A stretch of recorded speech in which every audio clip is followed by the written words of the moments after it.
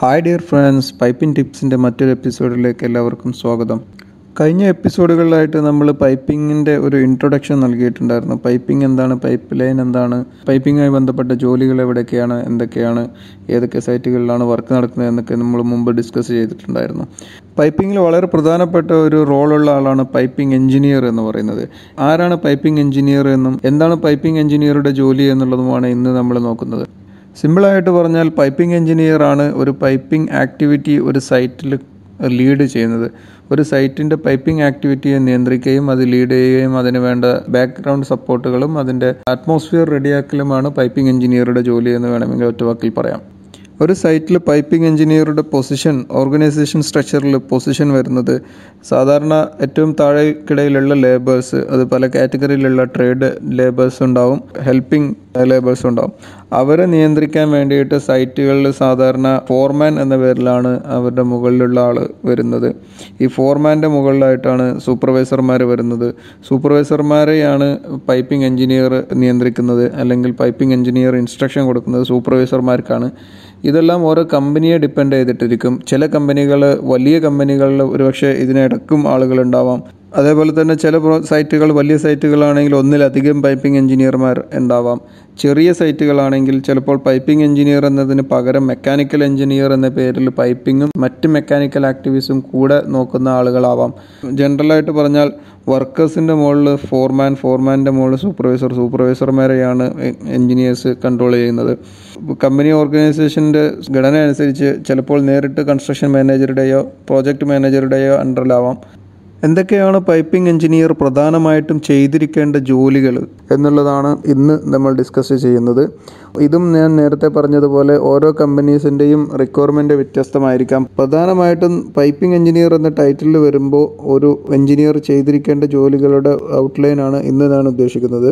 കാരണം ഇതിൻ്റെ ഓരോ വിഷയങ്ങളും എലാബറേറ്റ് ചെയ്ത് ഒന്നിലധികം എപ്പിസോഡുകൾ നമുക്ക് ചെയ്യേണ്ടി വരും. വീഡിയോ ലെങ്ത് കൂടുന്നത് പേടിച്ചിട്ട് വളരെ കുറച്ചിട്ട് ഓരോരോ വിഷയങ്ങൾ ആണ് നമ്മൾ ഡിസ്കസ് ചെയ്യുന്നത്.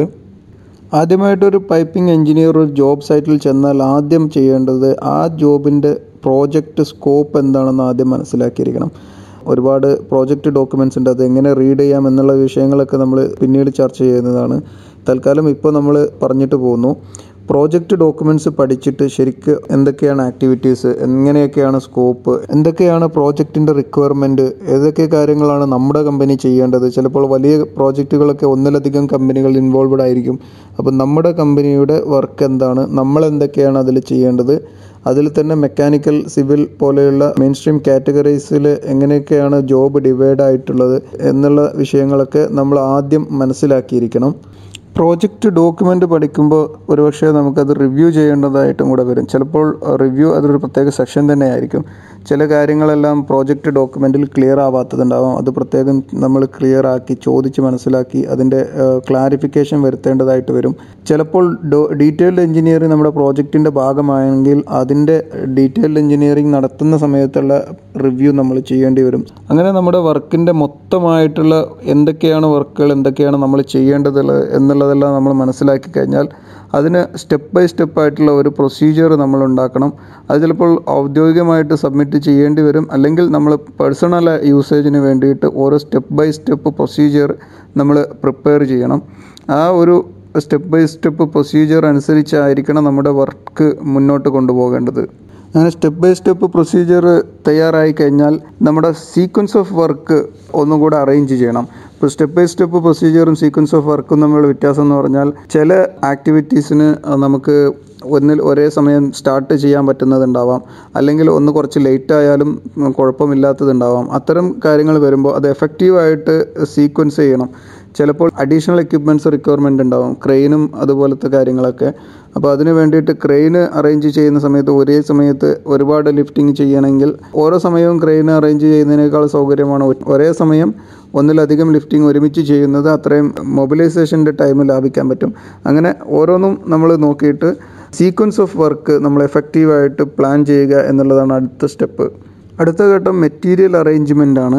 അതിന് പ്രോജക്റ്റ് സ്പെസിഫിക്കേഷനും ഡോക്യുമെൻറ്റ്സും എല്ലാം വായിച്ചതിന് ശേഷം എല്ലാ നിബന്ധനകളോടും കൂടെയുള്ള കറക്റ്റ് മെറ്റീരിയൽ നമ്മൾ സെലക്ട് ചെയ്യണം, അത് അറേഞ്ച് ചെയ്യണം എന്നുള്ളതാണ്. നമ്മുടെ പ്രോജക്റ്റിന് വേണ്ട equipments, erection materials, tools, consumables, man power എല്ലാം സൈറ്റിലേക്ക് അറേഞ്ച് ചെയ്യേണ്ടത്, ഓരോ ജോലിക്കും വേണ്ട ആളുകളെയും എക്യുപ്മെൻറ്റ്സും മാൻ പവറും അതാത് ദിവസങ്ങളിലും അതാത് സമയത്തും അവൈലബിൾ ആക്കുക എന്നുള്ളത്, അറേഞ്ച് ചെയ്യുക, എന്തൊക്കെയാണോ വേണ്ടത് അതാത് സമയത്ത് എത്തിക്കുക എന്നുള്ളത് പൈപ്പിംഗ് എഞ്ചിനീയറുടെ ജോലിയാണ്. വലിയ കമ്പനിയാണെങ്കിൽ ഒരുപക്ഷെ അതിനൊക്കെ സെപ്പറേറ്റ് ആളുകൾ ഉണ്ടാവാം. ചിലപ്പോൾ അതെല്ലാം പൈപ്പിംഗ് എഞ്ചിനീയർ തന്നെ ചെയ്തു കൊടുക്കേണ്ടതായിട്ടും വരും. വലിയ കമ്പനീസിൽ ചിലപ്പോൾ നമ്മളതിൻ്റെ ഡീറ്റെയിൽസ് സ്പെസിഫിക്കേഷൻ കൊടുത്താൽ മതിയാവും. അത് ഓർഡർ ചെയ്ത് എത്തിക്കുന്നതെല്ലാം പ്രൊക്യൂർമെൻറ്റ് ഡിപ്പാർട്ട്മെൻറ്റ് വേറെ ഉണ്ടാവാം.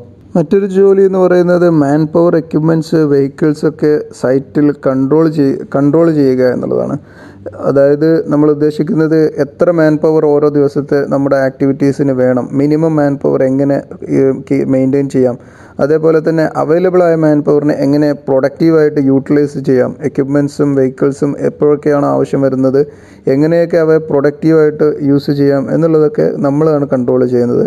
അടുത്ത ജോലി ഓരോ ക്രൂസിനും സെപ്പറേറ്റ് ജോബ് അസൈൻ ചെയ്ത് കൊടുക്കുക എന്നുള്ളതാണ്. ജോബ് അസൈൻ ചെയ്ത് കൊടുക്കുന്നത് ചിലപ്പോൾ സൂപ്പർവൈസർക്കായിരിക്കാം, ചിലപ്പോൾ വർക്കിംഗ് ക്രൂ, ഒരു വെൽഡർ, ഒരു ഫിറ്റർ, അങ്ങനത്തെ ഒരു ഗ്യാങ് ആക്കി തിരിച്ചിട്ടുണ്ടാവും. അതിനനുസരിച്ച് അവർക്ക് കറക്റ്റായിട്ടുള്ള ജോബ് ഇൻസ്ട്രക്ഷൻ കൊടുക്കുക എന്നുള്ളതും പൈപ്പിംഗ് എഞ്ചിനീയറുടെ ജോലിയാണ്. ഇങ്ങനെ ജോലി അസൈൻ ചെയ്ത് കൊടുക്കുമ്പോൾ പ്രത്യേകം ശ്രദ്ധിക്കേണ്ട ഒരു കാര്യം, എന്നും നമുക്ക് വർക്ക് ഫ്രണ്ട് ഉണ്ടാകുന്ന രീതിയിൽ വേണം നമ്മൾ ജോലി അസൈൻ ചെയ്യാൻ. എല്ലാവർക്കും എല്ലാ ദിവസവും ഏതെങ്കിലും ജോബ് ഉണ്ടാകുന്ന രീതിയിൽ വേണം നമ്മൾ ജോലി അസൈൻ ചെയ്യാൻ. ഒരു ദിവസം അവൈലബിൾ ആയിട്ടുള്ള മുഴുവൻ മാൻ പവറും ഉപയോഗിച്ചിട്ട് ഇന്നത്തെ വർക്ക് ഇന്ന് തന്നെ ചെയ്ത് തീർത്താൽ നാളെ നമ്മൾ എന്താണ് ചെയ്യാൻ പോകുന്നത് എന്നതിനെപ്പറ്റി എപ്പോഴും ഒരു ഐഡിയ വേണം. ഏറ്റവും ചുരുങ്ങിയത് 3-4 ദിവസത്തേക്ക് എന്തൊക്കെയാണ് ചെയ്യുന്നത് ഒരു ഐഡിയ വേണം. അതായത് വെൽഡർക്ക് എന്നും വെൽഡിങ്ങിനുള്ള ജോബ് ഉണ്ടാവണം, പെയിൻറ്റർക്ക് എന്നും പെയിൻറ്റിങ്ങിനുള്ള ജോബ് വർക്ക് ഫ്രണ്ട് വേണം, NDT ടെക്നീഷ്യൻസിന് എന്നും RT ചെയ്യാനുള്ള വർക്ക് ഫ്രണ്ട് ഉണ്ടാക്കി കൊടുക്കണം. ഇതെല്ലാം മനസ്സിൽ കണ്ടുകൊണ്ടായിരിക്കണം ഓരോരുത്തർക്കും ഡെയിലി ജോബ് അസൈൻ ചെയ്യുന്നത്. സാധാരണ കൺസ്ട്രക്ഷൻ ഫീൽഡിൽ നടന്നു വരുന്ന രീതി എന്ന് പറയുന്നത്, ഒരു ജോലി ഏൽപ്പിക്കുക എന്ന് പറഞ്ഞാൽ അതിൻ്റെ ഡ്രോയിങ് എടുത്ത് അത് ആരാണോ ചെയ്യുന്നത് അവരെ ഏൽപ്പിക്കലാണ്. അപ്പോൾ പ്രധാനമായിട്ടും കൺസ്ട്രക്ഷൻ ഫീൽഡ് ചെയ്യുന്നവർക്കറിയാം, ഈ ഡ്രോയിങ്സ് പലപ്പോഴും റിവൈസ് ചെയ്ത് വരാറുണ്ട്. നമ്മൾ അസൈൻ ചെയ്യുന്ന ജോബിന് കൊടുക്കുന്ന ഡ്രോയിങ്സ് അത് ലേറ്റസ്റ്റ് റിവിഷനാണ് എന്ന് നമ്മൾ ഉറപ്പുവരുത്തിയിരിക്കണം.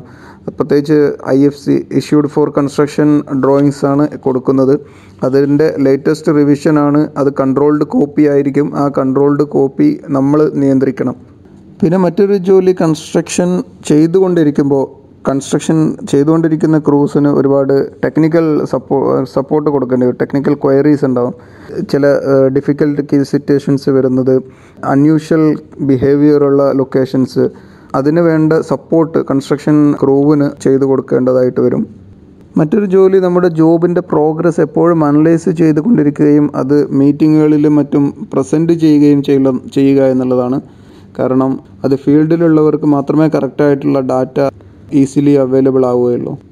ജോബ് പ്രോഗ്രസ് അനലൈസ് ചെയ്യുന്നതോടുകൂടി തന്നെ അത് സൂപ്പർവൈസ് ചെയ്യുകയും വേണം.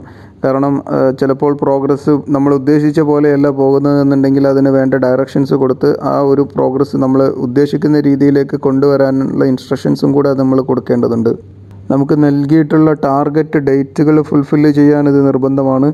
ഓരോ ആക്ടിവിറ്റീസും, ഷട്ട് ഡൗൺ റിലേറ്റഡ് ജോബ്സ് ആണെങ്കിൽ ഷട്ട് ഡൗണിന് മുന്നേ തീർക്കണം, അല്ലെങ്കിൽ പ്രൊഡക്ഷൻ റിലേറ്റഡ് ആണെങ്കിൽ അതിൻ്റെ ഡെലിവറി ഡേറ്റ് കമ്മിറ്റ്മെൻ്റ് ഉണ്ടാവും. അങ്ങനത്തെ നമുക്ക് നൽകിയിട്ടുള്ള ടാർഗറ്റ് ഡേറ്റ്സിനുള്ളിൽ നിന്നുകൊണ്ട് തീർക്കാൻ എങ്ങനെയൊക്കെ ജോബ് നമ്മൾ ഓർഡർ ചെയ്യണമോ, റീസ്ട്രക്ചർ ചെയ്യണമോ അതെല്ലാം നോക്കിയിട്ട് അതിനനുസരിച്ച് നമ്മൾ ചെയ്തിരിക്കണം.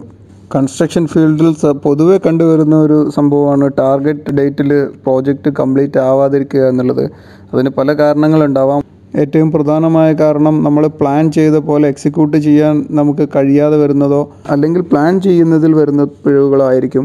ഒരു ജോബിൻ്റെ വോള്യൂം നമ്മൾ മനസ്സിലാക്കി കഴിഞ്ഞാൽ അതിനനുസരിച്ച് പ്ലാൻ ചെയ്യുകയും അതിന് എങ്ങനെ നമ്മൾ ബ്രേക്ക് ഡൗൺ ചെയ്തിട്ട് എങ്ങനെയൊക്കെ നടത്താൻ നമുക്ക് കഴിയും എന്നുള്ളത് നമ്മൾ മനസ്സിലാക്കുകയും ആ ഒരു ബ്രേക്ക് ഡൗൺ ചെയ്ത ഷെഡ്യൂൾ പ്രകാരം തന്നെ നമ്മൾ പ്രോഗ്രസ് ചെയ്യുകയും ചെയ്താൽ കറക്റ്റായിട്ട് നമുക്ക് ഡെലിവറി ഓൺ ടൈം അല്ലെങ്കിൽ ടാർഗറ്റ് കംപ്ലീറ്റ് ചെയ്തിട്ട് നമ്മുടെ കൺസ്ട്രക്ഷൻ കംപ്ലീറ്റ് ചെയ്യാൻ കഴിയും. അതിന് വേണ്ടിയിട്ട് ഈ ഒരു സ്റ്റെപ്പ് നമുക്കെല്ലാവർക്കും നോട്ട് ചെയ്ത് ഇത് നമ്മുടെ കരിയറിൽ ഉപയോഗപ്പെടുത്താൻ കഴിയട്ടെ എന്ന് ആശംസിക്കുന്നു.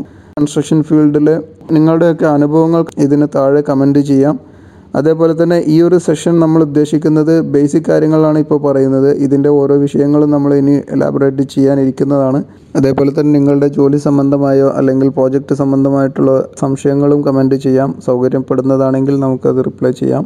അടുത്തതായിട്ട് നമ്മൾ ഉദ്ദേശിക്കുന്നത് ഒരു പൈപ്പിംഗ് എഞ്ചിനീയർ എന്തൊക്കെയാണ് അറിഞ്ഞിരിക്കേണ്ടത് എന്നുള്ള വിഷയമാണ്.